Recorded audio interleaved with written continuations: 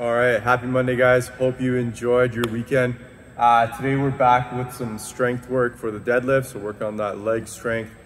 Going for deficit deadlifts today, and we're doing one every 20 seconds for 20 reps. So every 20 seconds, on the 20-second mark, you're gonna do one deadlift from that deficit.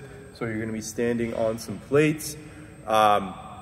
With this, guys, we're trying to build that strength in a different range of motion, so an increased range of motion, because you're gonna be a little deeper in the bottom of that deadlift position. Make sure you're choosing a weight and a height that you can keep that back nice and flat and find that tension in your core the entire time. So we don't want to be pulling from a depth that we don't feel comfortable with, or we don't have enough tension in, or not in the right positions with, because we want to create good strength and we want to create it in the right positions and not in a rounded position. Even on the way down from the deadlift, guys, I want you to control it, so don't drop it from the top. Try and control it on the way down. You can mix your grip, whatever style of grip you want to use today. The focus is going to be building that strength in the bottom range of motion and being consistent for all 20 reps today. After the workout, after the strength, we're going to go into the workout. That workout is an AMRAP 15.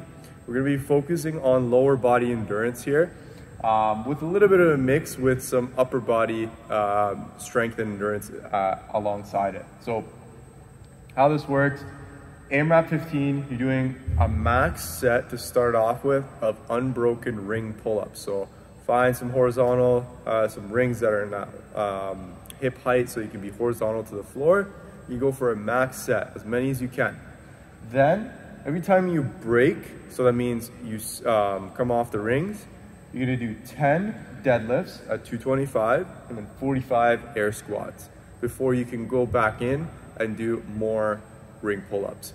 The goal of this workout is to maximize the number of ring pull-ups that you finish in this workout. So the deadlifts and the air squats are your buy-in to go into your next set. And you're gonna do that every time you break from the ring pull-ups. Your goal today with the with the pull-ups, I want you to get at least 40 to 50 reps done here. So that means try and get 10 to 15 reps done on each set there. The deadlift should be a weight where you can get those 10 done unbroken. It should be kind of a moderate or a light to moderate weight.